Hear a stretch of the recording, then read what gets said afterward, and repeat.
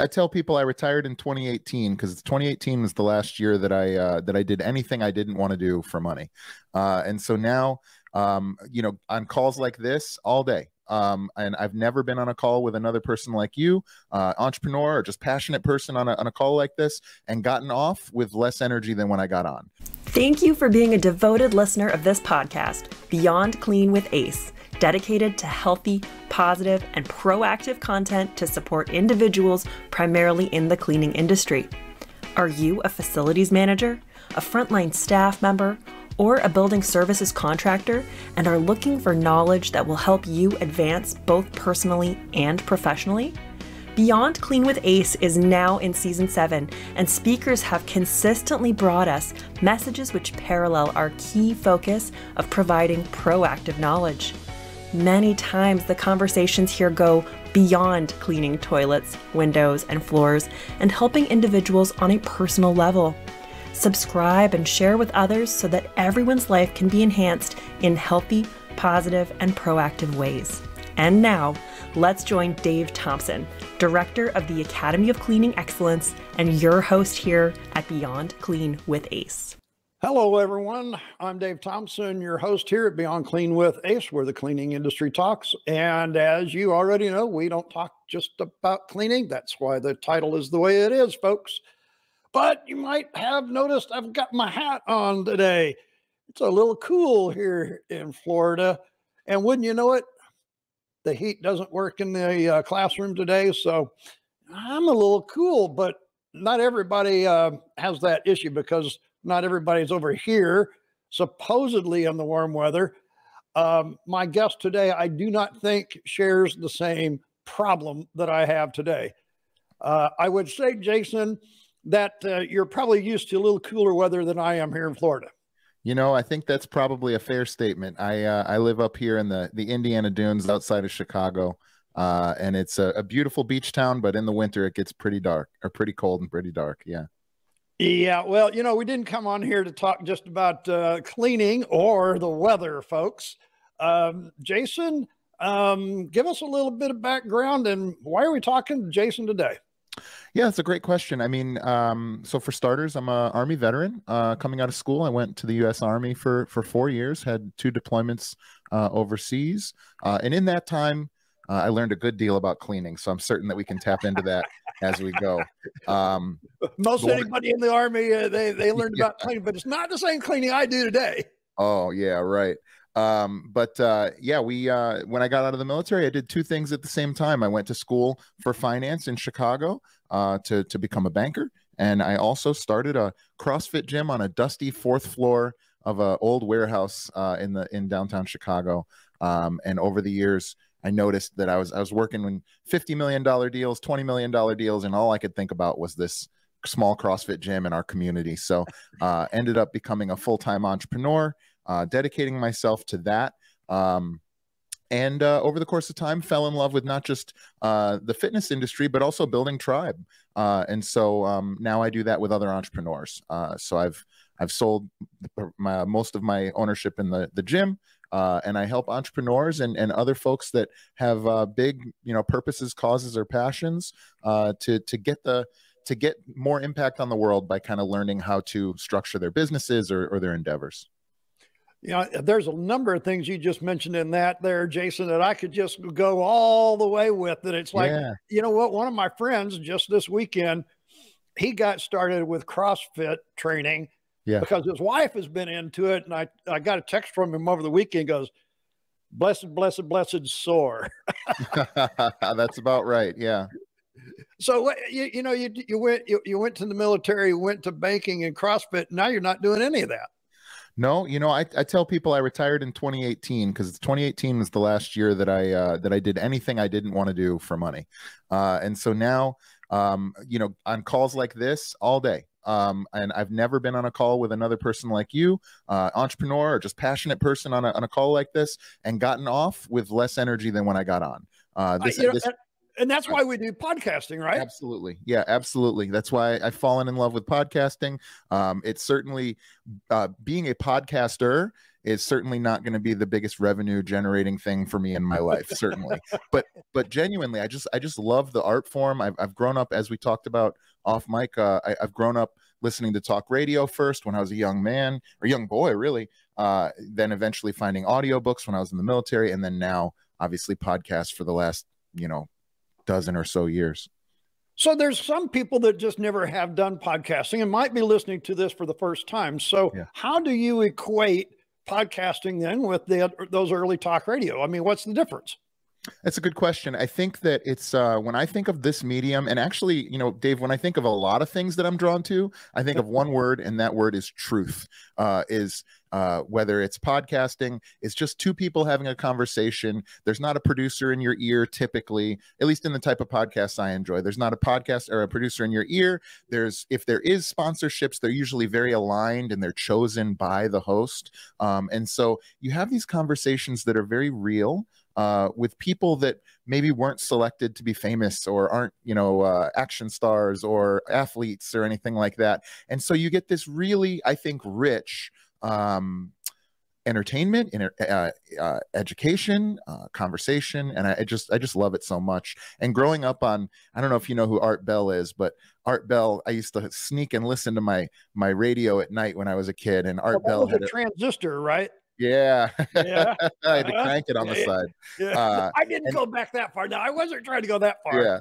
No, but he would talk about aliens and time travel and all this stuff that was insane. But there was just one thing. It was purely him. It was unique to him, just like your show is unique to you, Dave. And I just get a kick out of that, man. I feel like you get to know the people in so much more of a real way. And I think that the world is kind of feeling that way right now. I think there's a number of people that I send out information, and we're all on a list somewhere. If you're a podcaster, you've been doing it for a while, folks, you're on a podcasting list somewhere. I happen to be on 3, and that's how we find each other and we share these things. But they say, I don't know anything about cleaning. I'm like, you don't have to know anything about cleaning, because everybody does it sometime in their life or has, whether it be, private or commercial. But people in the cleaning industry do have lives.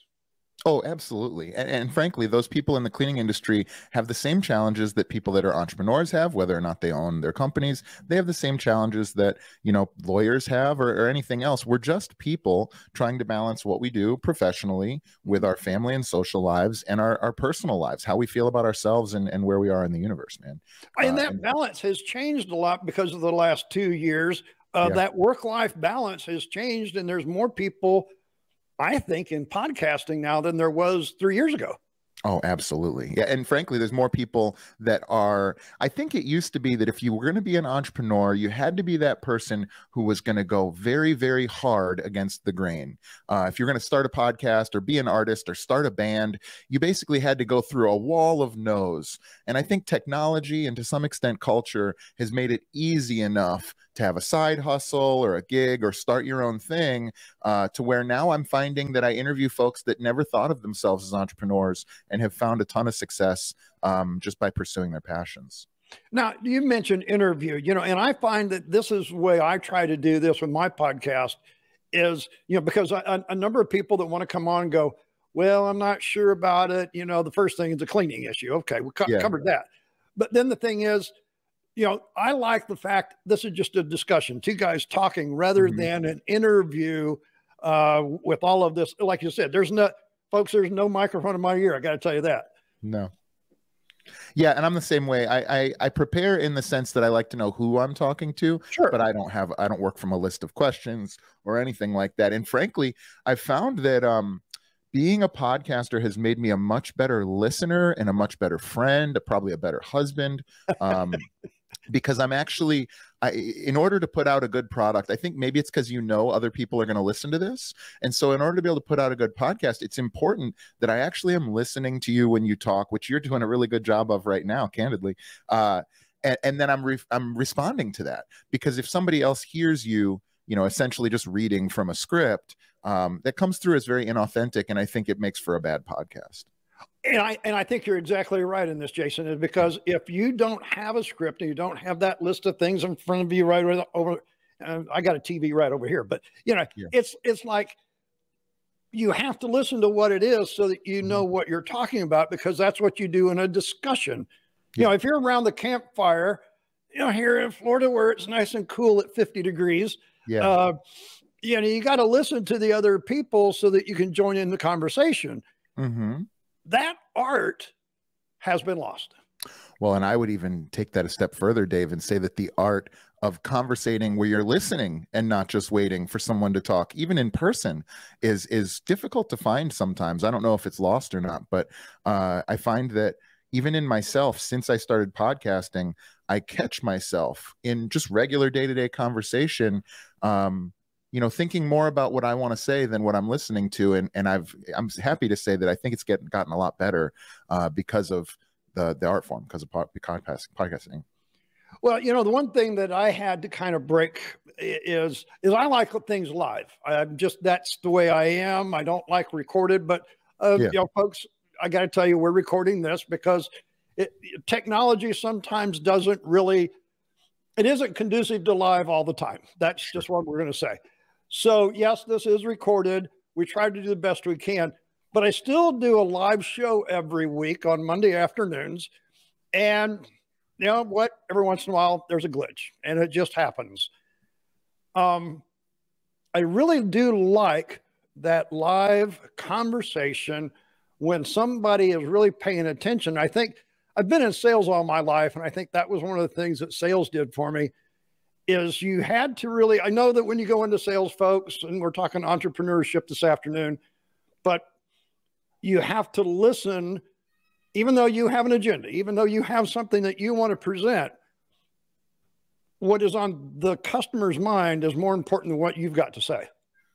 Yeah. I mean, at the end of the day, empathy isn't thinking that who you're talking to is right. It's understanding that they believe that they're right. And so if you want to be good at sales, it behooves you to find a way to sit shoulder to shoulder with them instead of face to face, you know? And isn't that what conversations do? Absolutely. Well, I should say honest ones. Yeah, or even, you know, frankly, even honest ones where we disagree, a lot of times you can still find common ground, right? Well, I didn't say I had to agree with you, Jason, to have a conversation. Absolutely. Absolutely. And I find I recently heard a quote, and I can't recall who said it, but it was a famous person in history. And they were saying how good people get along with most people, great people find a way to get along with everyone. And I think that I think that it's because if you listen and if you have some grace and you are from a position of strength, you can find common ground with anybody, and you don't necessarily let small things drag you down into the muck or whatever. Okay. So you have a podcast yourself. Yeah. What's the main focus of your podcast? Let's go there. Yeah, so the Spear and Clover podcast is we talk to renegade entrepreneurs. We talk to people who bet it all on themselves, who created their businesses out of passion, very much as I have. I like to say that I serve magicians. These are people that have magic between their ears, that they have broken down all the barriers, and they've pushed through out of passion. They have a vision. They see the world as it could be, and they can't help but take action. And so I have. Every single week we have a conversation, typically with an entrepreneur, but not always. I have an executive chef that we've had on named John Lynch, who, you know, gave up being the face of 3 different restaurants to live in a van and travel the country for a year and a half. And that was one of my more interesting conversations. So they're not always entrepreneurs, but they're always people who are not only pursuing very, very hard things, but they're also enjoying life while they do. That's sort of what the Spear and Clover logo stands for, is pursuing those things that are important to us. Those are the mission that we're on, but also taking time to enjoy life, to have a healthy life and a fun life while we do. You know, and I think, you know, being an entrepreneur can be difficult, but it can be easy depending on what you're listening to, or whom. You know, there's a lot of people with advice out there. It's very hard sometimes to weed through. Do you find that true? I do. I would say that in general, if you're an entrepreneur and you're looking for mentorship or guidance, I would pick choose those people that sell questions more than answers.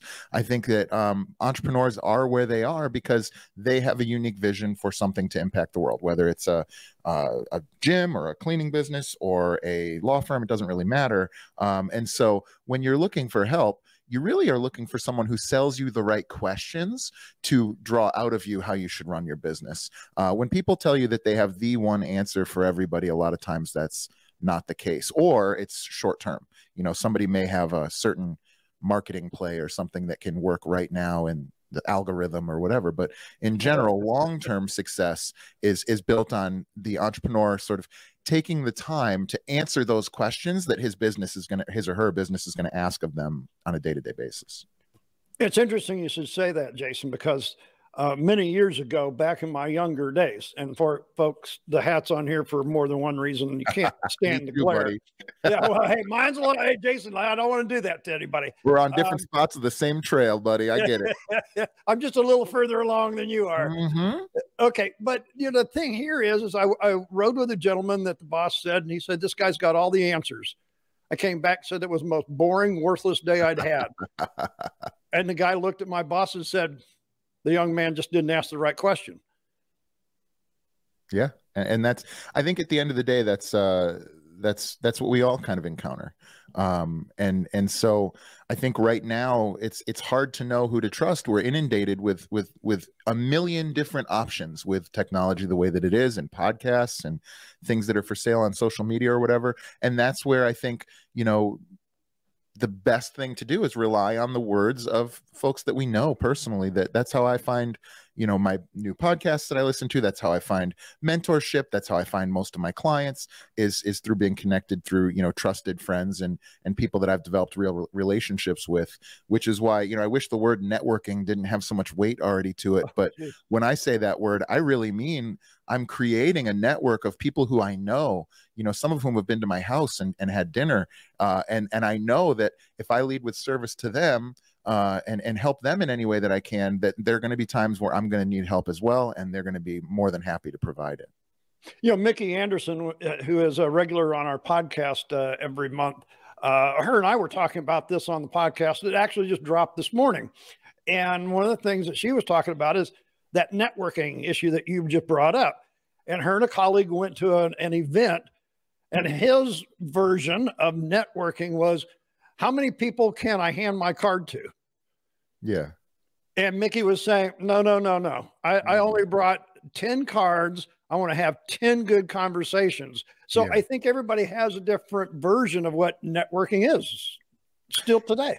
I agree. I just got back from a summit over the weekend in Dallas. And I had a wonderful time. I met probably 20 people and developed, like, maybe not full-on friendships, but certainly relationships. I had conversations about, you know, their lives, their children, what do they do for a living, why do they enjoy it, and the last thing on my mind was telling them about my program, or, you know, something, or asking them for a favor or anything like that. What I find is, if you're willing to, I mean, and I think this is where podcasting has really sharpened the sword for me, is I'm willing to dive into conversation with so many different people at this point that it's easier, because I do it so often, as do you, it's easier for me to strike up a very casual, very comfortable conversation and actually listen and provide some feedback or insightful questions and develop relationships. And I think, I'm sure you would agree that podcasting and sales, good sales, has really developed my ability authentically to develop relationships that are meaningful and enriched. I think people that are moving forward, I mean, you know, here we are just starting 23, but people that are actually moving forward, and that's what I like to keep doing. I mean, you know, I have no problem, folks. If you've listened to the podcast before, you know I'm 65. I have no problem with that. I love my age. I love that I've got to here. But still, I have to keep pushing myself more now than ever before, because as you grow older, things go away. It's kind of like that muscle if you don't use it. And I think that talking with different people like yourself, because I'm not out on the street anymore, knocking on the door, selling toilet paper and floor mops, you know? Right. So having exchanges of information like this with all kinds of cultures, of all kinds of I mean, over 7 years, it's literally hundreds of people I've talked with all over the world that I would never had the chance to selling toilet paper here in Florida. Yeah, I mean, we ran a gym in Chicago with 300 plus members. I saw those people every single day, all the time. When 2020 hit, not only did the gym get shut down during COVID, but I sold the majority of my equity in that business, and I moved to Indiana, to a rural beach community in Northwest Indiana. And so this is my primary source of engagement with the world at this point. I mean, I go to my jujitsu gym, but you know, it's not the same. It's fantastic, but it's not my, you know, it's not the same thing. This is definitely my way to get that juice, that feeling of talking to other entrepreneurs, other people that are struggling to self-improve, to get better, to build something. This is where I find my outlet for that. So I thank you for that, by the way, Dave. Yeah, and Jason, I love what you said, because, you know, I can be on a podcast with one person in Nebraska, and then I'll remember this one like last month, and then I jumped to a podcast with a guy in Spain. Yeah. And the best one of my year last year, you know, you always have these ones that kind of stick out. And I've said this before, folks, but I never been to the circus. And I had a guy that say, hey, yeah, I want to talk, but you need to come over here. And so I went on location with him, and I went to the circus and did a podcast from there. It was cool. That was cool. That is cool. Yeah, and the guy actually hand letters all of the graphics on everything. Oh, like the painting. Yeah. Oh, I mean, that's cool. By hand, with a paintbrush, by hand. That's a dying art. Yeah, that's amazing. And somebody said, well, he's got to have the stencil up there. He actually creates the stencils freehand. There's no computer. There's nothing like that. It's a dying art. And you take that dying art, you put it with the circus, and it was a podcast. I didn't never had the opportunity to do that before. Wow, that's so fascinating. I always wonder about that. Like, there's these people that do calligraphy, so they'll do like really fancy gift cards, or they'll do you know, wedding invites, or the people that do the gold leaf for like the office doors and stuff. I feel like it's a dying art, these artisan type crafts. Well, Jason, you got to go on our podcast, Beyond Clean with Ace. Go there. You'll find it. It was one of the last ones we did for 22, folks. It was fantastic. Oh, yeah. But, you know, one of the things that we did this year is we went to actually doing these like we're doing today, where we're doing both the audio and the video, because we find that more and more people are watching rather than just listening. Have you experienced the same thing with your podcast? You know, we have quite a few less subscribers on YouTube than we do on our other platforms. However, what I did find was, because I wanted to share it on social media, we pull clips from it, we pull quotes from it. And so because of that, and we're using Zoom anyway, I personally use Zoom anyway, so I have the video file. It just seemed like it was you know, it was such a good synergy to just have it, and then we could chop it up and put it out. So it's only a small effort to clean up the video for production for me. And you know, the way you do it here with StreamYard, it seems like, I just love, you have the scroll at the bottom. This is already sort of produced.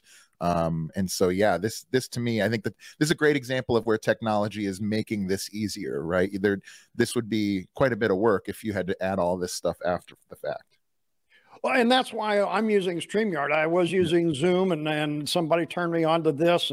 And last April, we did a totally virtual conference here on StreamYard, using StreamYard.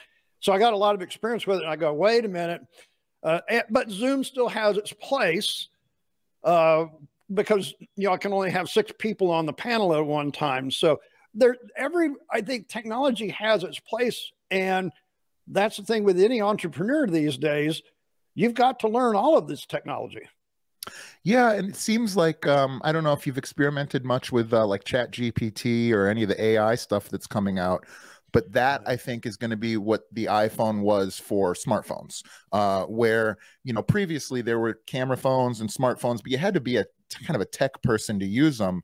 And then came along, you know, the Steve Jobs iPhone, and kind of anybody could pick it up and kind of understand how it should work. in my experience, actually, ChatGPT kind of is bringing that experience where I don't know how to code, but if I go in there and ask the right prompts, I can create an app, like a simple app, but I think that's going to get better and better.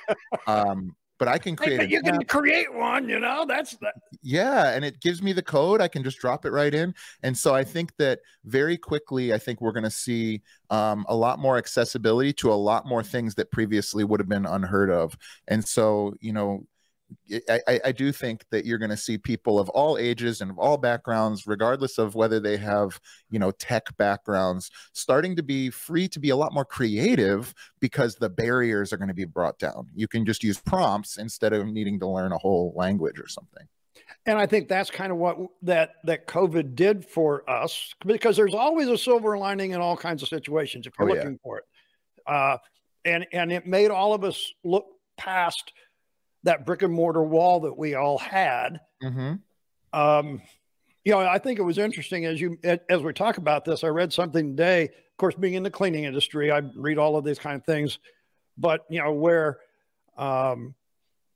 some organizations, and I'm just going to leave it at that, folks. You'll have to check out all of your feeds to find out who I'm talking about here. But some organizations are now saying they're requiring people to come to the place of business, brick and mortar, 5 days a week. People are pushing back. And then they're saying, well, we can't do this. And one of the companies wouldn't provide cleaning services that they wanted. Some people were finding they had to bring toilet paper from home. You know, so I think there's these challenges that we're going to face as we move this year. But as you said, Jason, the technology is now expanding other opportunities that nobody would have ever had. And you mentioned AI. I just took a course in what is the metaverse. Cool. Yeah. So it's interesting. I also went from brick and mortar pre-2020, owning a gym. I had started coaching other entrepreneurs then, but really converted to full-time coaching other entrepreneurs during that time. And what I would say is employee values have just changed, whether we like it or not, or whether it was COVID or just a fast forward button on what was already happening in our culture.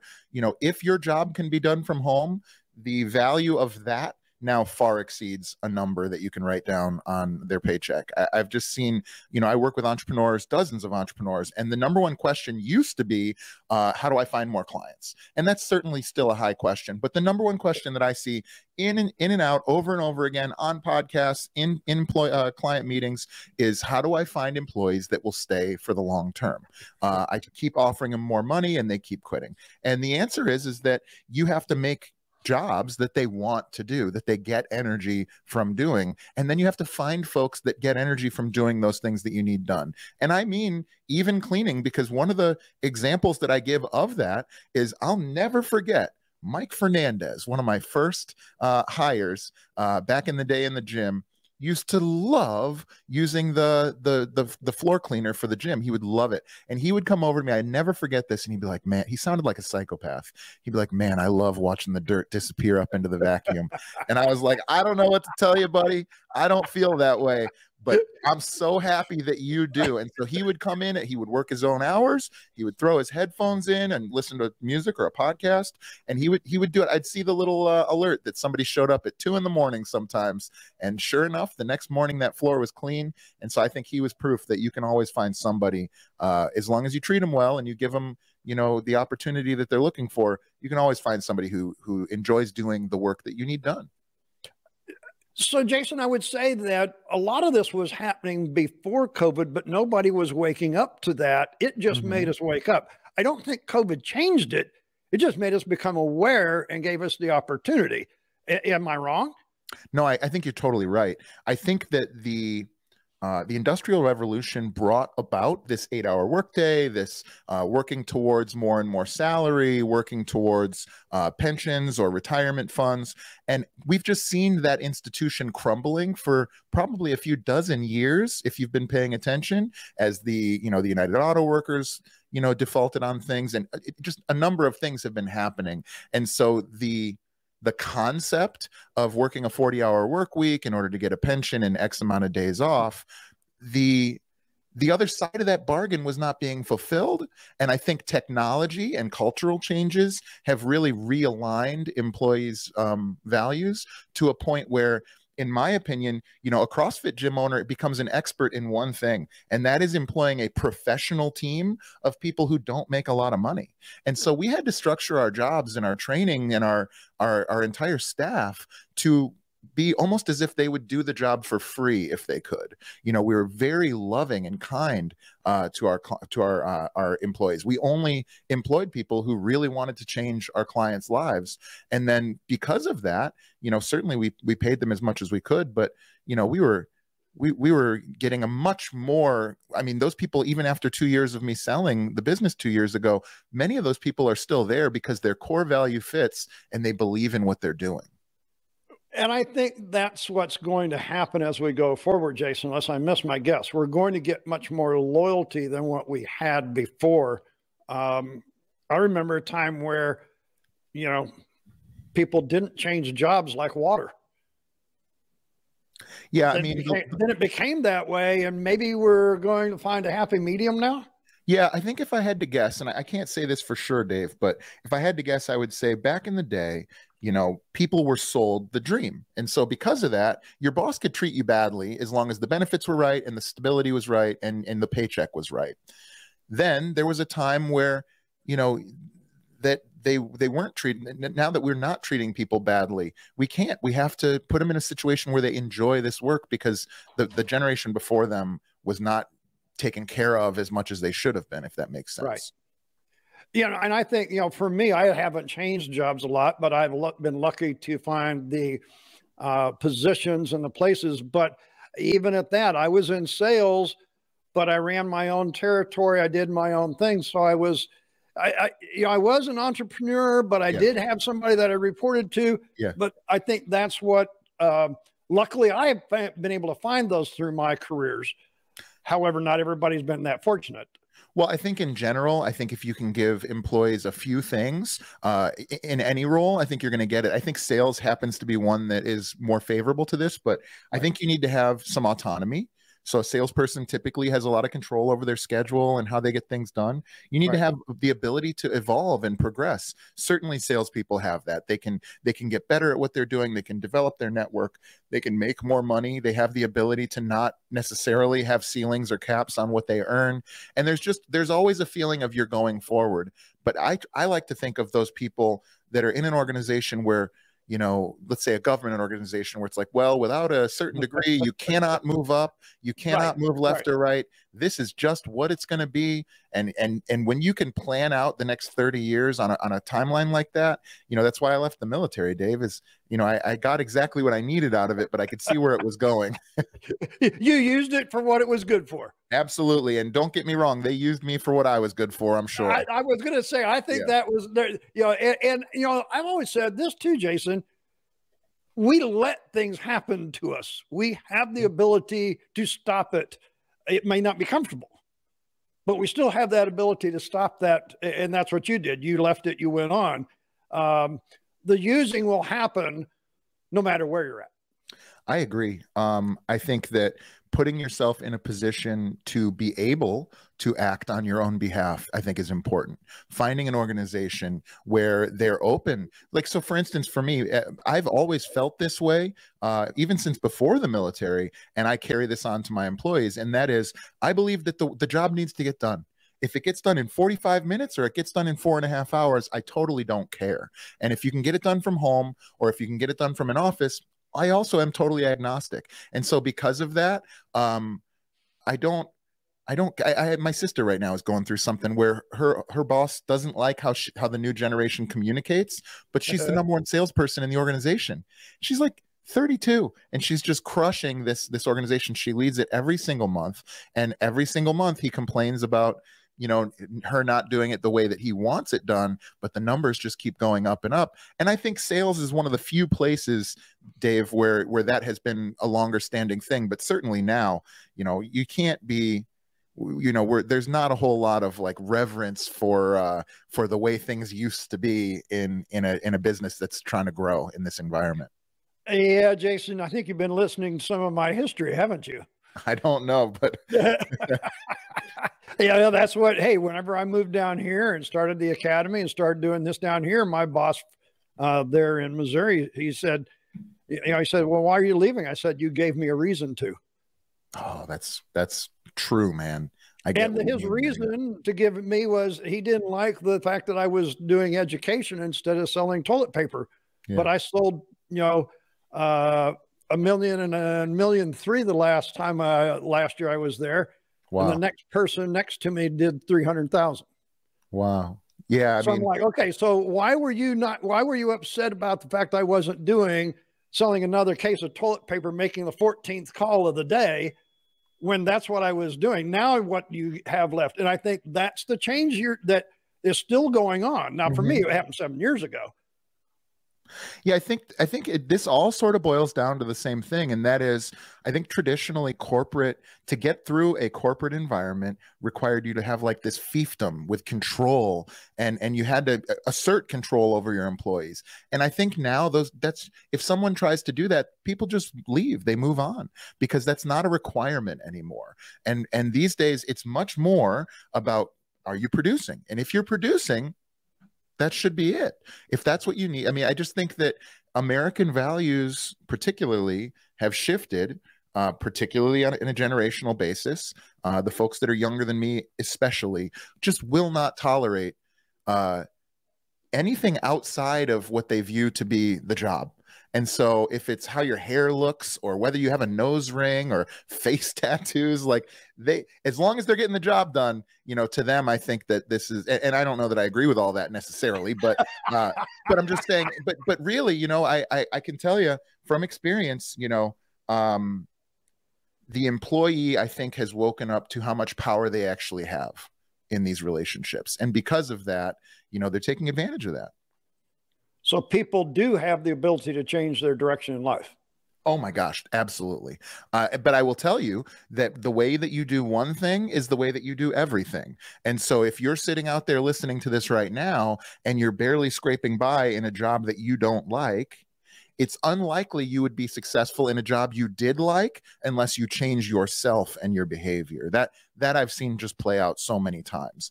And we're never too old to change, folks. Absolutely. I mean, hey, 7 years ago, I was in my, late 50s. I uprooted my whole career, making a 6-figure income, and said, it's time to move. Life needs a change. And I don't make a 6-figure income anymore, but I'm happy and I'm productive. And as you said, I have control of my destiny. And I think that's where you took control of it when you left those things. So where is Jason going now? That's a good question. Well, Dave, I've started a company, but really it's a tribe. We have a mastermind. We have a course for entrepreneurs, the Spear and Clover Mastermind. The goal is to build a digital city of problem solvers, is to have 1,000 entrepreneurs that can help each other solve their problems and overcome things using economies of scale that are usually reserved for big corporations, but for individual entrepreneurs with smaller and medium-sized teams. And so what we do is we bring in expert guest speakers. The bigger we get, the bigger the guest speakers will be able to bring. We then have small group masterminding where we help each other through our problems. I think that everyone should be working with a mentor, should be masterminding with peers, and should also be helping mentor the folks that are behind them on the path. And so we try to embody that.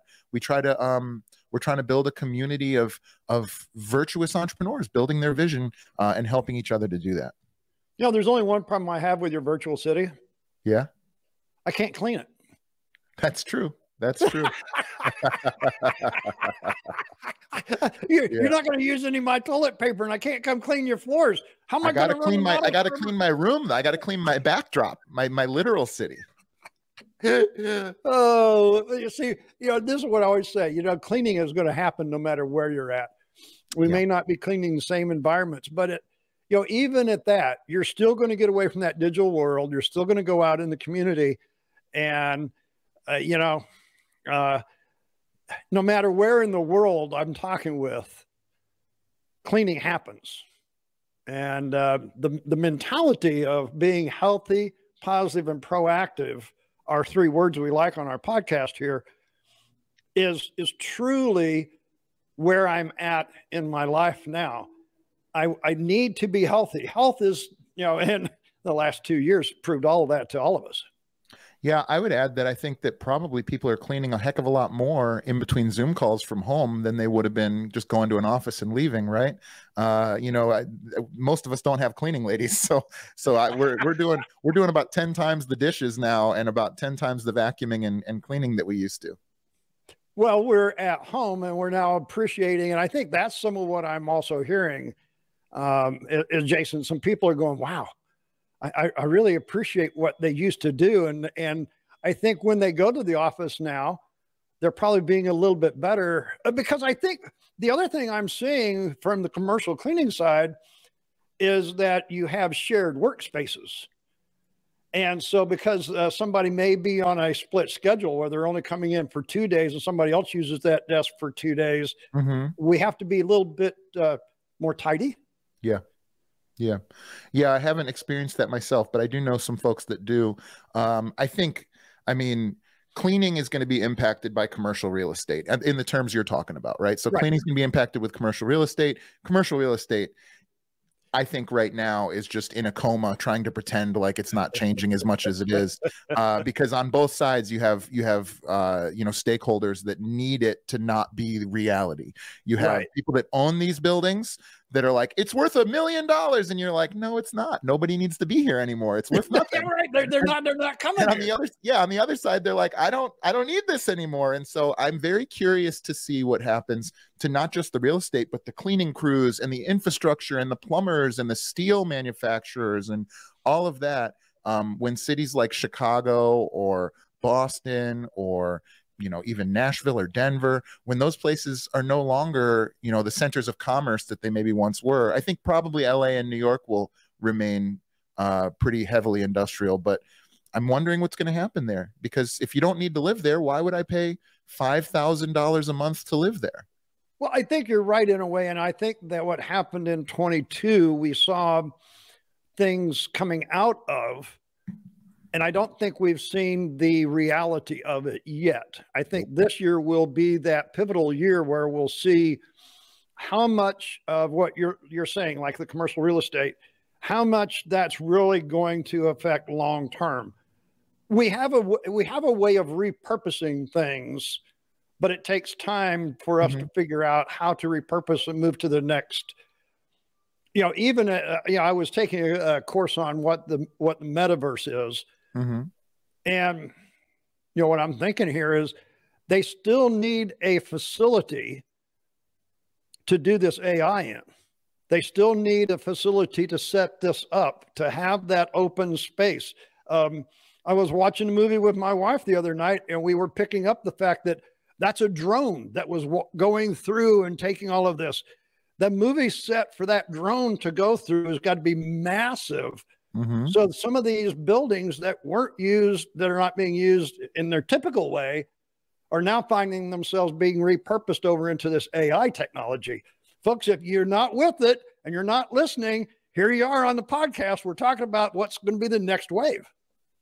Yeah, I agree. I think also, there's a lot of talk about people are converting, shopping malls in major suburbs. They're converting them into indoor farms. They're converting them into, hydroponic farms and things like that.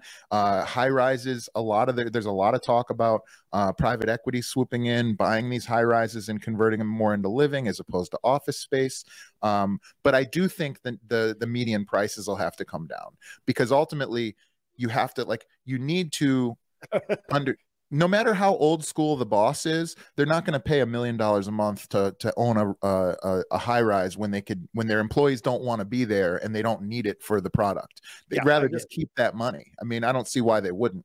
And so, unless you're an investment banking team where there's some reason why we need to be in the same room all the time, for the most part, I think it's going to start to shift, and you're going to see that spread. I think a lot of folks are going to leave at least tier 1 cities for more affordable cities and suburbs. So before I let you go today, what do you envision 23 to be like for Jason and your Spear and Clover? Man, we're in full-on momentum over here, Dave. I'm having a blast. We're growing our mastermind rapidly. We ran our first cohort of our entrepreneurs course called Dynasty Defined. It was a sold-out course. It was fantastic. Have developed a ton of really great relationships with other entrepreneurs, and am already seeing their businesses start to take off. I'm just couldn't be more excited. We're looking to do 3 in-person mastermind summits this year, and I just am really excited about, you know, basically everybody that I like to work with is climbing a mountain, and I get to be the Sherpa that helps get them to the top of that mountain. So I'm excited to see a lot of mountaintops in 2023, Dave. Well, you know, as I look through the through the whole website and everything, kind of thing I like to do at the first of the year, yeah, it's like, what's the thing at the top of the list? And I thought it was interesting how you put the podcast at the top of your website for this year. I'm sure there's a reason. Well, I love podcasting. As I mentioned earlier, I think that the nice thing about podcasting for me is, and we certainly do get leads and do monetize it in some way, but it feels like it's just me being me, talking to people that I'm interested in talking to. And so because of that, like I said, I don't think I'll ever stop. I think I just am going to do it until I can't anymore. I really enjoy podcasting. Yeah, I think this is the way that people find the real behind what is out there. We are so tired as a public of seeing the narrative that is scheduled, rehearsed, programmed, reading off of a script. And we can all, hey, you know what? We're not dumb. We can tell when somebody's reading off a script.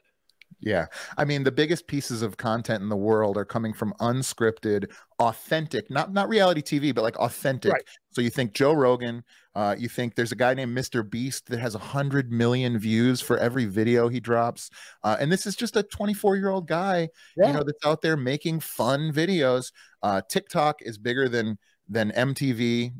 You know, it's just, I think there is something to be said about authenticity, and how much people relate to it. And I think this would have been the case many years ago if the technology had existed. It just didn't. And so, you know, we marched to the beat of the drum that was available to us. And now those days have passed. Well, you know, folks, here we are. We're 2 guys that have listened to a different beat. We're even beating a drum ourselves. Yeah, they call my generation, it's like a very small window between like millennium and millennials and Generation X. They call it the lucky ones, because I spent up until high school, I never had a cell phone, I never had a pager. I had internet, but kind of barely. You remember, you know, mid-90s. Oh yeah, AOL dial-up. Yeah, I had that. But then have seen in my young 20s, like the iPhones and the iPads and all of the stuff now that's happening, which is super exciting. But because of that, you know, I think we have a richer understanding of like what it means to have lived and grown up and come of age without it. And then now to, you know, add it to our life. I watch my daughter, Lucy, who's only 18 months, and man, she is learning stuff. She might as well be a cyborg. She's already learning how to engage with these things in a little bit at a time. Now, you know that there is information out there that says Lucy will never drive a day in her life. Never have a driver's license. As somebody who drives 3 stick shift cars, Dave, I hope you're wrong. But hey, there is studies out there, and there's people that saying these children that are being born today will never have a driver's license and never drive. Man, I'll tell you this. I got a 69 Bronco downstairs that she will learn how to drive at one point. I promise you that. But maybe not in her own personal life, but she's going to learn how to drive that truck. Yeah. Okay. Well, you heard it right here, folks. Jason is going to make sure Lucy understands. There's a couple of questions I ask every new guest that comes on our podcast. So, and I didn't find the answers out in our conversation, so I have to ask them. Let's do it. Where were you born? I was born in Culpeper, Virginia. And that's all he's going to give us, folks. So you just have to go with that. That was the end of that one. Did you see how he cut that? I just answered the question. Yeah, I moved when I was very young. I'm not going to add anything to it. So as we started 23, what is on your personal, not business, not family, personal bucket list for Jason? 150 jujitsu classes this year. Whoa, I wasn't ready for that one. Yeah, 150 jujitsu classes this year, and I kept out the second one because it was family, but 36 date nights. Wife, get ready. He's coming. Yeah, I'm coming. Jason, it's been good to have you on. Folks, you've been able to see his scroll down at the bottom. Jason, for those that are listening to the podcast, how can they get hold of you, where, when, and all that good stuff? Absolutely, Dave. So first of all, thank you for having me on. And second of all, if you're listening to this right now, it's because you love Dave and you love Beyond Cleaning with Ace. And so go to his page, like it, subscribe it, and share it with a friend, because he's putting a lot of work in to come up with a really great episode for you guys every single time. If you still have energy after that, you can find Spear and Clover podcast on any of the audio platforms or video platforms that you're engaging with right now. You can find me at jason@spearandclover.com for email. Our website is spearandclover.com. Check us out there. We have free resources for entrepreneurs, as well as we offer a free test drive of our mastermind, which meets every single Friday at 1 p.m. Central. Folks, we like the fact that you subscribe and share our podcast channel. We also like the fact that you are doing the same thing over on our YouTube channel with our podcast now. You can find those there. We're like everybody else. We're on all those social media channels. They'll be listed down below in the show notes, both on the audio and the video version. Also, I want to remind you that one thing that we started for this year, we'll be doing every Monday afternoon at 2:30. We're live on the air with Cleaning with the Academy. Give you a 1-minute hack for commercial cleaning, and then a 1-hour free live coaching session. Bring your cleaning question, whatever it might be, every Monday afternoon, 2:30 Eastern time. I'm right here on Facebook, LinkedIn, and YouTube Live. Jason, it's been great having you on. Hopefully, hey, you're always welcome to come back on the show whenever you ding my bell. Well, thank you so much, Dave. I appreciate you having me on, and I'd love to take you up on that sometime. Talk to you all later, folks.